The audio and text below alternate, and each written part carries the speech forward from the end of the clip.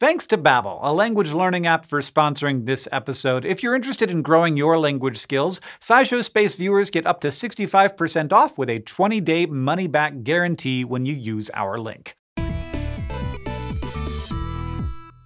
We've been sending people into space since 1961, but we still don't entirely know what that does to their brains. Now, we do know how space travel and weightlessness affect other parts of your body, like your muscles and bones, so astronauts take plenty of precautions, like weight training, to make sure that those parts of their bodies don't adapt too well to space life and have a hard time reacclimating to Earth. But we've just started to learn how their brains change in space, and whether they change back once they're home, in the last 6 years. Parts of your brain, like the cerebellum and motor cortex, help you move around and do things like telling your leg to step forward. So it might not come as a surprise that weightlessness might be affecting those areas and astronauts' mobility. One 2021 study found that being in space starts to change the way astronauts coordinate movement, like jumping, navigating obstacles, and balancing after only 2 weeks. And 2 weeks in space is a pretty short trip. Astronauts who go on longer flights, like a 6-month trip to the International Space Station, also have mobility and balance problems after coming home. They even have more trouble coordinating precise movements, like putting a peg into a cylindrical hole. So researchers have started investigating how long these changes last. They found that after short trips, astronauts readapt back to Earth conditions in about 2 weeks,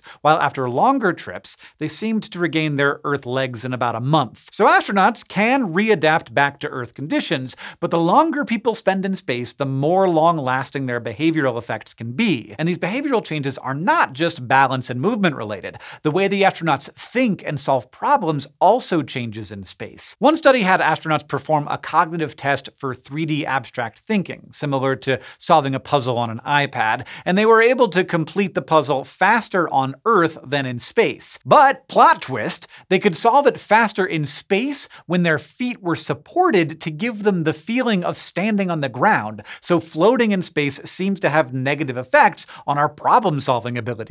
Now, we've known anecdotally for years that many astronauts experience space fog, where they have trouble with cognition, like attention and memory. But the first brain imaging study to show that spaceflight really does change the brain wasn't published until 2016. In that study, researchers analyzed MRI scans from both before and after 2-week-long and 6-month-long trips. They found that the frontal pole, a part of the brain that helps us with focused attention, was smaller after the short spaceflight, and even smaller after the long spaceflight. But spaceflight does not shrink your entire brain. The researchers found that some of the movement coordinating parts of the brain, like the motor cortex, corpus callosum, and cerebellum, got bigger. Taking the behavioral and brain imaging studies together, we can see that the movement coordination parts of the brain get bigger in space, and astronauts have trouble moving around when they come back to Earth. On the other hand, the frontal pole of their brains gets smaller in space, and last but not least, astronauts have trouble completing spatial puzzles. And it's possible these things could be related, but we just don't know for sure yet. So in some ways, their brains change to suit their lives in space,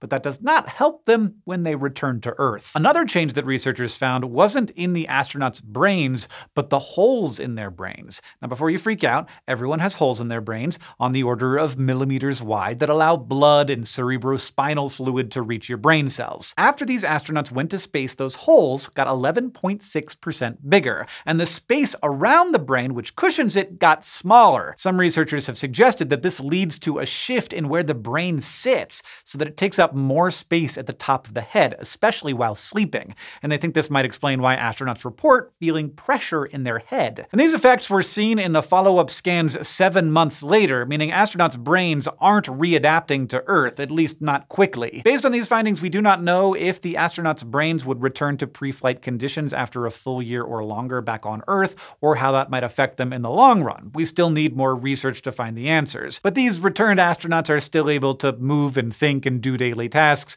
so the fact that they left the Earth and came back with so few changes is a good sign overall. Now, the longest time any person has spent in space so far is 438 consecutive days, or 878 days total. To put that all in perspective, that's 5 times longer than the long trips in these studies, but still nothing compared to the trips to Mars that might be in our future. So some researchers are hoping to study brain changes in more detail on future flights. Researchers learned the information in this video through behavioral tests in space and brain scans on Earth, but studies in the future might measure how the brain responds in real time to these behavioral tests in space. For now, we are still just beginning to understand the impacts of space travel on your brain, so do not try any space travel at home. But you can give your brain some extra strength training here on Earth by learning a new language, and today's sponsor, Babbel, can help with that. Babbel is a language learning app that can help you use a new language in real-life situations after only 5 hours of practice. It's the #1 language learning app in the world and currently offers 14 different languages. Babbel's lessons are designed by real language teachers to help you get started quickly by focusing on real-world, practical conversations. And Babbel helps you learn more than just vocabulary words. It teaches you about that language's culture, people, history, and more. So whether you're wanting to learn a language to travel to a new place, communicate with someone you know, or just give your mind a fun workout, Babbel can help you get started quickly. As a SciShow Space viewer, you will get 65% off when you sign up using our link. Plus, Babbel comes with a 20-day money-back guarantee, so you can see where Babbel takes you on your language learning journey.